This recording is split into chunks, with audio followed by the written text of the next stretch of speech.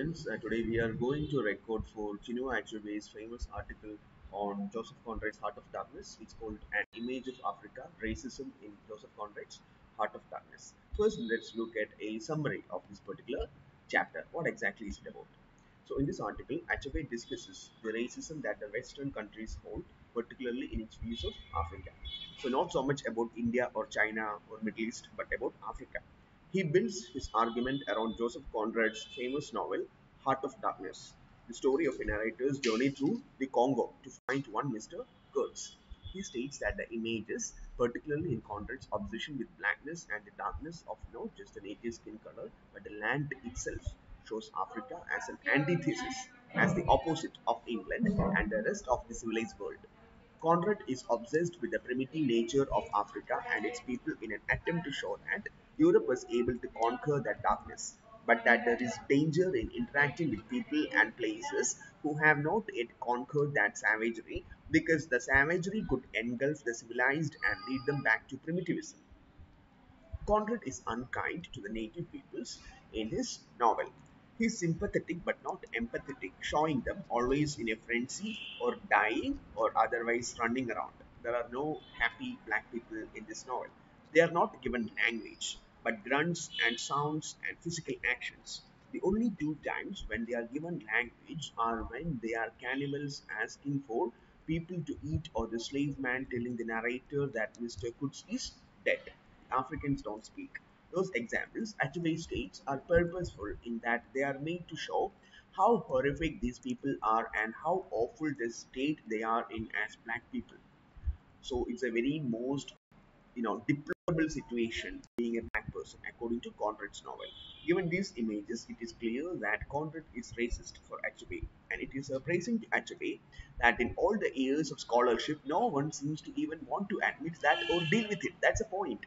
All these years, decades, nobody even mentioned the fact that Conrad was racist. Great thinkers and philosophers like Bertrand Russell were huge fans of Joseph Conrad. Russell even named his own child son after Joseph Conrad. Okay, so you could imagine the kind of popularity Mr. Joseph Conrad had among the European intelligentsia. But till Achebe came along, nobody had even pointed this out. It is a blind spot in Western world because people in the West have so long used Africa as a foil of themselves, insisting that Africa is as backward as Europe is enlightened. It's like Mohanlal and Mammootty. So you have Mammootty fans and Lalaton fans. They are fighting. So without the one, the other will not be so successful. Not exactly like that. I'm just joking. The point is that Africa is constructed as the opposite of Europe. So when people say that they are not aware that Africa has art or history, it is part of that tradition of racism and colonialism. In order for any good or real communication between Africa and Europe and North America to happen, the West must first relinquish its long held beliefs about the primitiveness of the African continent and the African people. So, in order for a conversation to be possible, we have to be equals. Discussion of the work. This piece discusses racism in a way that I think is very telling. It shows that what has happened is that the Western countries have fallen prey to a single story about Africa. A single story is powerful in that it can give people motivations. But Africa has multiple stories. The story Conrad is telling might be correct, but there are other beautiful stories about Africa which he is not telling you. Okay, like for instance, other African writers who are active today, like Chimamanda Ngozi Adichie, discuss a very similar thing in the TED talk that she gave called "The Danger of the Single Story," where she states that her teachers once told her that her novel was not authentically African because people were not poor, starving, or otherwise destitute or unenlightened. Her characters looked too much like the average Western person. So many people did not like that. Are you whitewashing Africa? That was the question. The image of Africa and its people as backwards and primitive exists in many forms today, including that we group the whole African continent together as a group and remain largely ignorant to the fact that Africa is composed of many countries, just like the Americas, Europe, and Asia. So in Europe, of course, England is different from its neighbor France or Ireland. Similarly, Africa is not just one space, it's a continent, it's an entire continent as large as Asia. So, different African countries are entirely different from each other, like chalk and cheese. Just like the Americas, Europe, and Asia, the issues set forth by Achebe in his essay are still very prominent.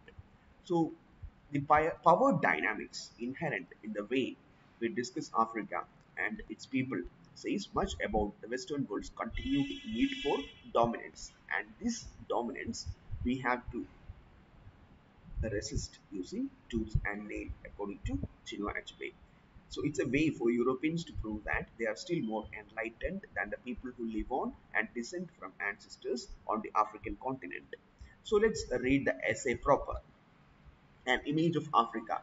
Racism in Joseph Conrad's Heart of Darkness. In the fall of 1974, I was walking one day from the English department. So this is an anecdote. We have read the anecdote. So let's continue. So these were a group of school children who met Conrad, who wrote to Conrad saying that they had immensely enjoyed his great magnum opus, uh, The Things Fall Apart, and about another colleague in an elite Western university who was surprised when Achebe told him that he was teaching African literature. So, if there is something in these utterances more than youthful inexperience, more than a lack of factual knowledge, what is it? Quite simply, it is a desire in Western psychology to set up Africa as a foil to Europe. Like I told you, like Mohanlal and Mammootty, but they are like equal people. But here, Africa is the downtrodden and Europe is the emancipated. That kind of foil. Foil means that two people are fighting using fencing swords. One person is the foil of the other. Okay, this need is not new. All people have this need. So Joseph Conrad's Heart of Darkness, which better than any other work that I know, is Chinua Achebe knows, displays that Western desire and need to create a diametrical opposite.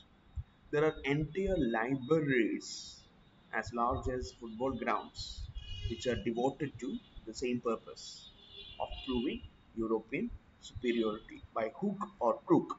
Conrad, on the other hand, is undoubtedly one of the great stylists of modern fiction. He is not any other ordinary run of the mill writer, he is the greatest European writer, so to speak.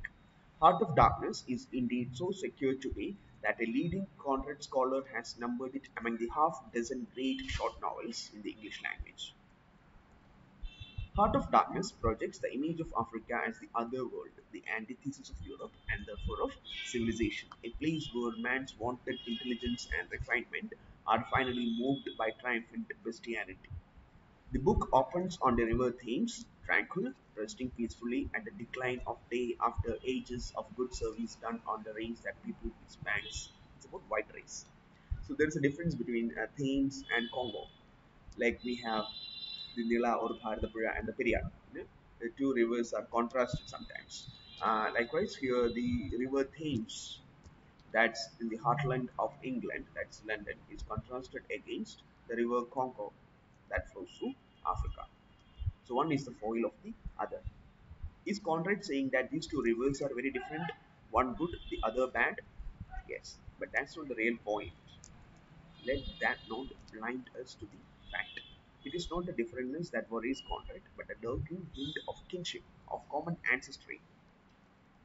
So Conrad is worried that both these rivers might have a common ancestor, like Adam of Africans in Europe, or the ocean, which is the common ancestor for things and the Congo, which is something that is totally unacceptable for a writer like Joseph Conrad, who himself was Polish, not English.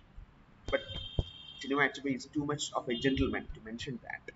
He never personally attacks Joseph Conrad by citing that you who try to be more English than the English themselves is actually not an Englishman. Your first language is Polish. You, in fact, have learned the English language and written in that. So you can find many mistakes and linguistic curiosities and differences in the language deployed by Joseph Conrad because he was not a native speaker of English.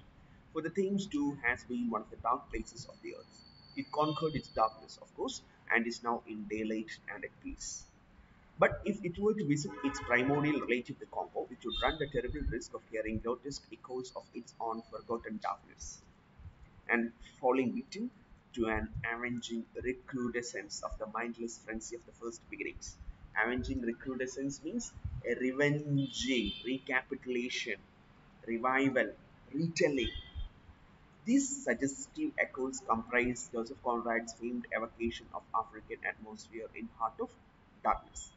So by no measure is Conrad sympathetic in his heart towards Africa. In the final consideration, his method amounts to no more than a steady, ponderous, fake, ritualistic repetition of two antithetical sentences. One about silence and the other about frenzy. One is the European silence and the other is African frenzy, anarchy.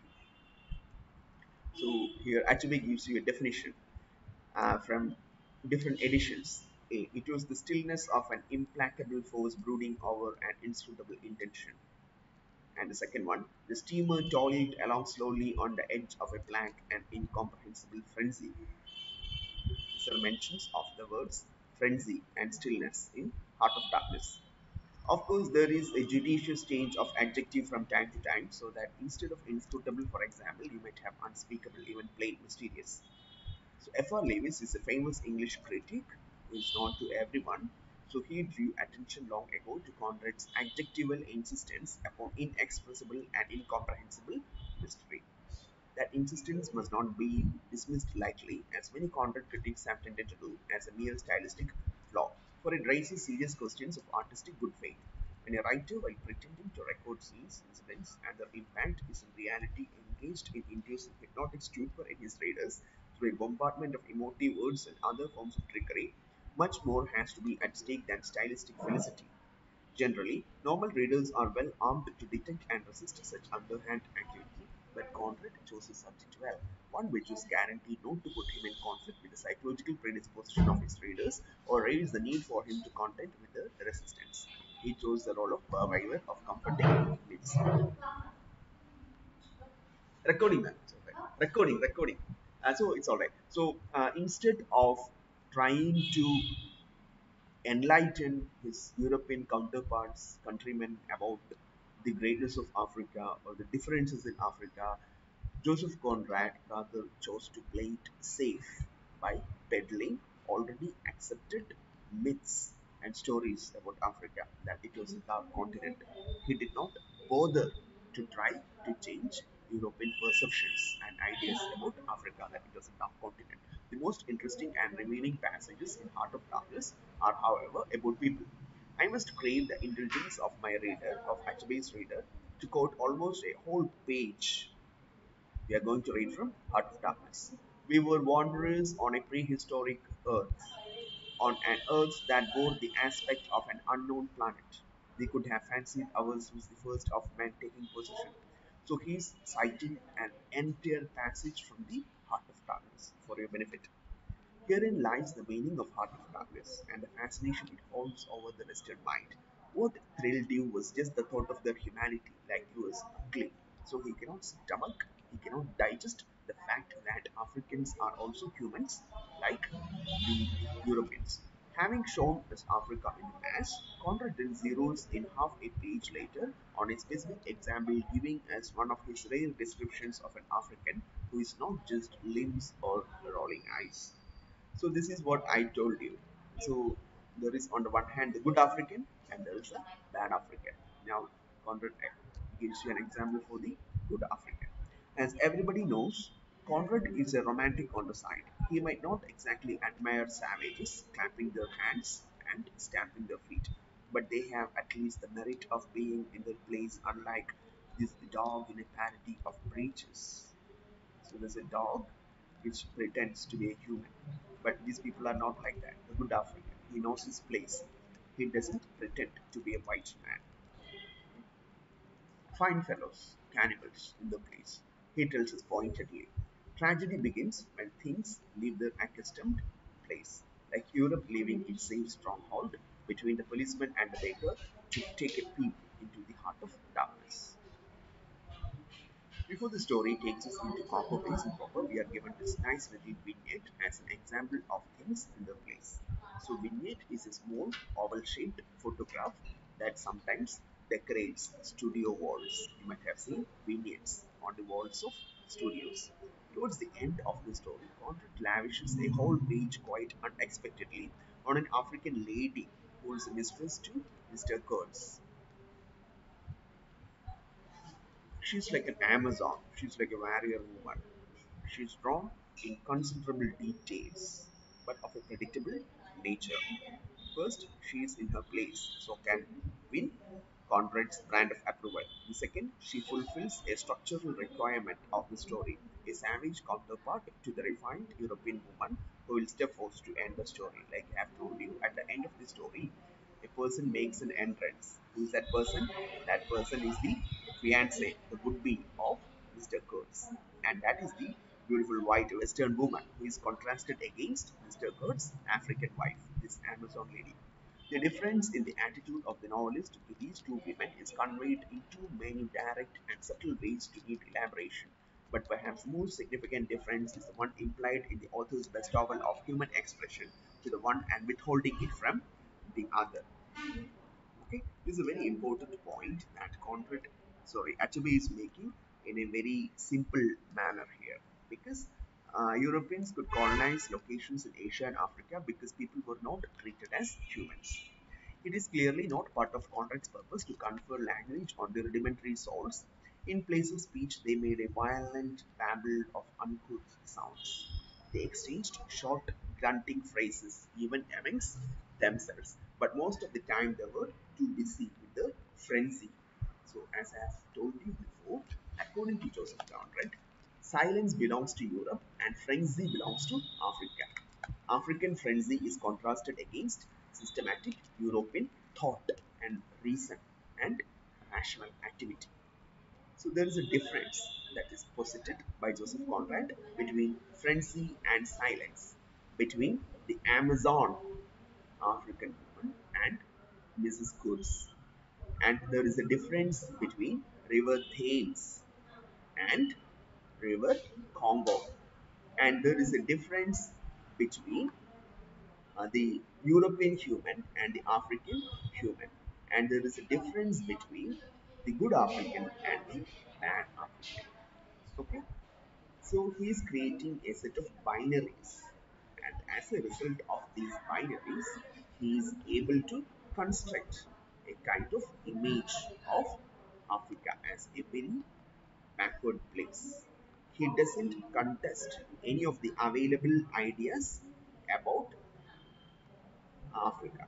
Okay, it's a very important point that he's making. The other occasion misoccurs is that they don't speak. Okay, they don't speak. At first sight, these instances might be mistaken for unexpected acts of generosity from Conrad. In reality, they constitute some of his best assaults. They're cannibals who grunt, and also the consistency in the portrayal of the Bruce.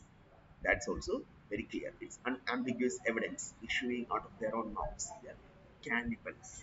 Okay, one of the major accusations leveled by Europeans against African civilization, which was not leveled against Indian or Chinese or Middle Eastern civilizations, was that Africans had practiced cannibalism. You might have heard stories about the Tanzanian Idi Amin that he was eating humans in his refrigerator. There were skulls and bones. He was eating people. Okay, so these are the kind of stereotypes that were peddled by Europeans in Africa. Okay.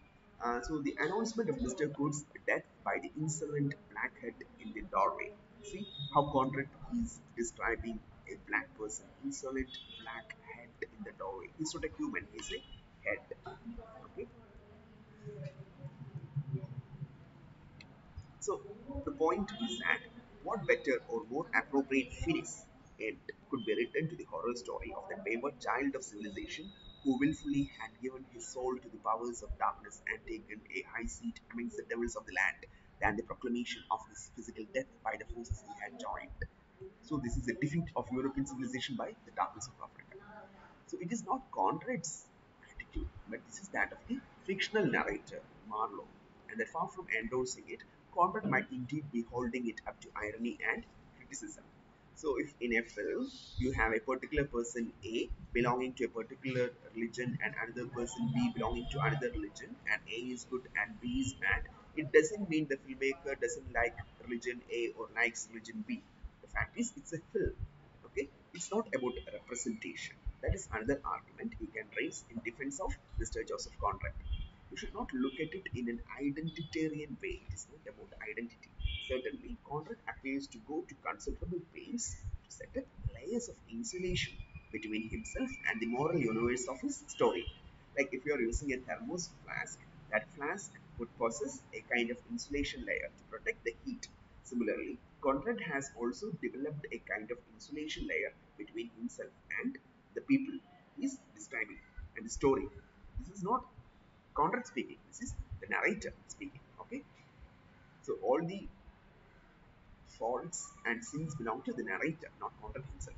But if Conrad's intention is to draw a cordon sanitaire between himself and the moral and psychological malice of his narrator, his care seems to me totally wasted because he neglects to hint clearly and adequately at an alternative frame of reference by which we may judge the actions and opinions of his characters. It would not have been beyond Conrad's power to make that provision if he had thought it necessary. He neglects to hint at an alternative frame of reference by which we may judge the actions and opinions of his characters. Okay? So yes, he could have done that. He approves Marlowe because Marlowe has no foil. Marlowe is the only voice in this novel. He has no antagonist. He has no rival in this particular novel. That means the point of view of Marlowe is Conrad's point of view in this novel because it is not opposed by any other point of view. There is nobody who is pitted against Marlowe. Marlowe is the God's voice in the novel. So you cannot claim that Conrad might be excused because of the fact that it is not Conrad who is speaking but Marlowe who is speaking. But if it was Marlowe who was speaking, why did not Conrad include another character who is arguing with Marlowe about his wrong perception? Suppose in a Shakespeare play, you have one character who is a male chauvinist. You certainly would have another female character like Portia who is arguing against that person, even though it's a pre-modern play and it's not a novel. But Joseph Conrad, who is a modern writer and who writes in a very sophisticated manner, he doesn't have two characters like Shakespeare arguing with each other. You just have one single point of view, that of Marlowe. Marlowe comes through to us not only as a witness of truth, but one holding those advanced and humane views appropriate to the English liberal tradition, which required all Englishmen of decency to be deeply shocked by atrocities in Bulgaria or the Congo of King Leopold of the Belgians. Because Marlowe is able to toss out such bleeding heart sentiments as these. They were all dying slowly. It was very clear. They were not enemies. They were not criminals. They were nothing earthly now. The point is that everyone in Europe were condemning the atrocities that were perpetrated by the Belgians in Congo. That they were fed up with the kind of victimization of Africans. So here, Joseph Conrad is trying to get rid of that kind of victimhood, and he is writing in a non-nonsensical manner. At the same time, he is also a romantic. That is the conflict at the heart of Mr. Joseph Conrad's Heart of Darkness. Okay, yeah. The kind of liberalism espoused here by Marlowe, that is Conrad. Conrad is Marlowe, touched all the best minds of his age in Europe, America, and Africa. America, England, and Europe, not Africa. It took different forms in the minds of different people, but almost always managed to sidestep the ultimate question of equality between white people and black people, which was the elephant in the room. There is a big question staring you in the eyes. What is that question? Are black people equal to white people? But that particular question, it's a very relevant question, which is the most relevant question, is not tackled by Mr. Joseph Conrad. Okay,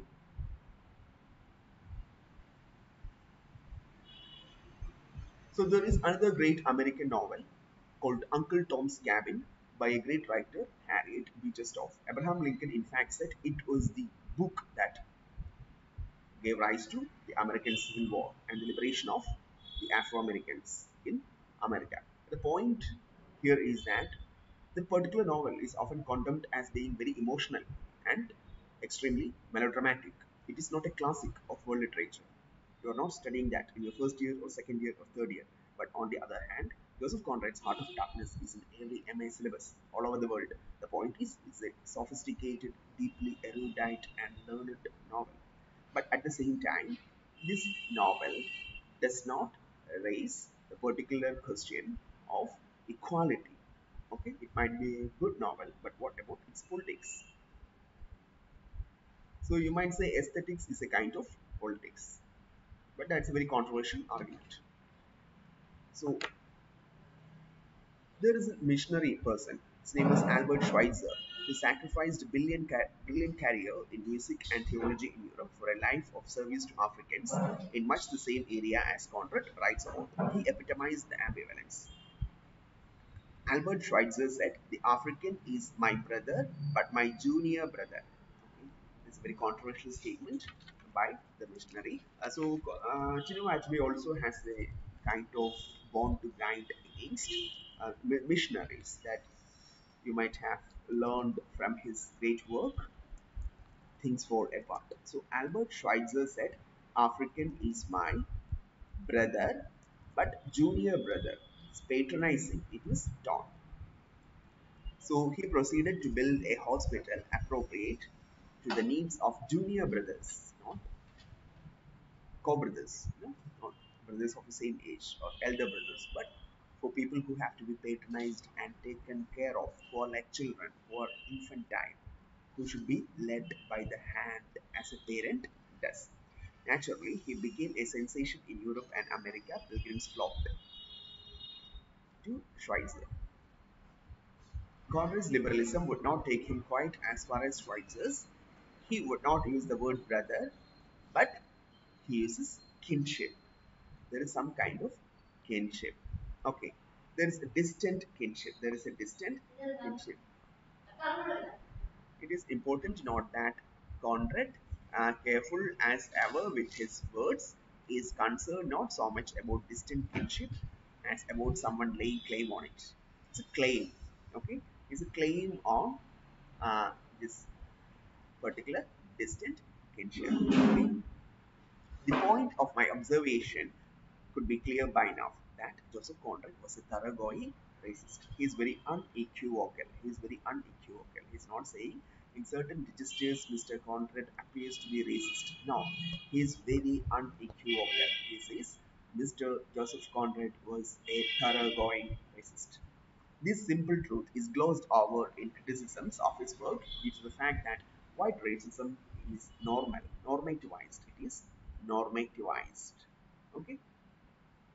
Because nobody even thought of that till Mr. Chinua Achebe came along. Nobody even mentioned this fact.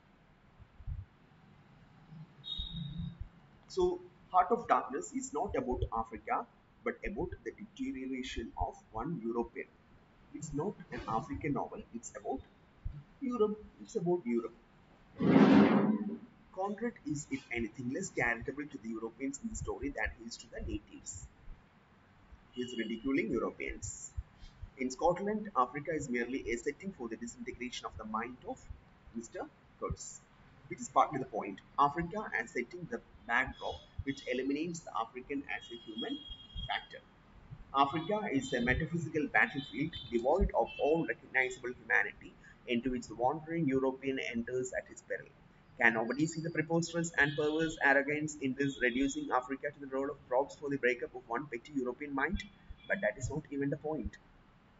The real question is the dehumanization of Africa and Africans, which this age-long attitude has fostered and continues to foster in the world. And the question is whether a novel which celebrates this dehumanization depersonalizes a major portion of the human race. And it is called a great work of art. It cannot. I do doubt, I do not doubt Conrad's talent. It's a good novel in parts. Its exploration of the minds of the European characters is often penetrating and full of insight. But his racism was not addressed. So Conrad was born in 1857, the very year in which the first Anglican missionaries were arriving among his people, Achebe's people. It was certainly not his fault that he lived at a time when the reputation of the black man was at a particularly low level. But even after due allowances were made for the influences of contemporary prejudice on his particular kind of sensibility, there still remains in Conrad's attitude a residue of antipathy to black people with his particular psychology alone can explain. His own account of his first encounter with the black man is very revealing. So Conrad's attitude towards black people, it's not just because of the period that he was living in, because of the context he was born in, or because he was living during a time at which racism was rampant and very common among Europeans. But there are also certain aspects of Heart of Darkness which point towards the fact that Conrad personally, psychologically, was also a racist. A certain enormous buck nigger encountered in Haiti fixed my conception of blind, furious, unreasoning rage as manifested in the human animal to the end of my days of the nigger I used to dream for years afterwards. So even in his dreams, okay, in that sleep of reason, what dreams may come, according to Shakespeare. So in his dreams also he is frightened by African people. So his dreams become nightmares. Certainly Conrad had a problem with niggers. It's a bad word. His inordinate love of that word itself should be of interest to psychoanalysts. Sometimes his fixation on blackness is equally interesting, as when he gives us this brief description. A black figure stood up, stood on long black legs, waving long black arms. So it's as if he's frightened with blackness. Even when he is sleeping, he is frightened of black people. As a matter of interest, Conrad gives us in a personal record what amounts to a companion piece to the Buck Nigger of Haiti. So this is a particular work by Conrad, which is a personal record. A personal record. In that he says, my unforgettable Englishman, and describes him in the following manner. His cars exposed to public gaze dazzled the beholder by the splendor of their marble-like condition in a very positive fact, fashion. Irrational love and irrational hate jostling together in the heart of that talented, tormented man. So there is irrational, unreasonable love for the Englishman and unreasonable hatred for the African in Joseph Conrad. He's a dream for psychoanalytic critics. Okay, so there is a writer called Bernard Mayer, who has undertaken this particular task. Mayer follows every conceivable lead to explain Mr. Joseph Conrad. As an example, Mayer gives long explanations on the significance of hair and hair cutting in Conrad, but not a word on black people. Not even the discussion of Conrad's anti-Semitism was enough to spark off in Dr. Mayer's mind those dark and explosive thoughts, which only leads one to surmise that psychologists must regard the kind of racism displayed by Conrad by Fanon in the psychiatric hospitals of French Algeria. So Fanon was a major post-colonial writer who worked on mental patients in French territories. So he was a great psychoanalyst, but that kind of insight was not brought by critics of Joseph Conrad like Mayer. Whatever Conrad's problems were, you might say he is now safely dead. Quite true. Unfortunately, his heart of darkness plagues us still, which is why an offensive and deplorable book can be described by a serious scholar as among the half dozen great short novels in the English language. So, you are third year students, you might be familiar with the phrase the author is dead. But who is born, the work is born, and the reader is born. Even though Joseph Conrad is dead and gone, and his ashes have been buried, the fact remains that his book is hugely popular and it still attracts millions of readers all over the world and is taught to students. There are two possible grounds for this. The first is that it is no concern of fiction to please people about whom it is written. So, fiction is not about representing reality. It is not a Satyanandika film. Okay, it's not about realism. It could be about fantasy. Okay, so why cannot you read Joseph Conrad's work as some kind of a fantastical work on unreal things and not real things? But he is talking about a book which parades the most vulgar fashion prejudices and insults from which a section of mankind has suffered and many places today. Okay, thank you so much for joining. Yes.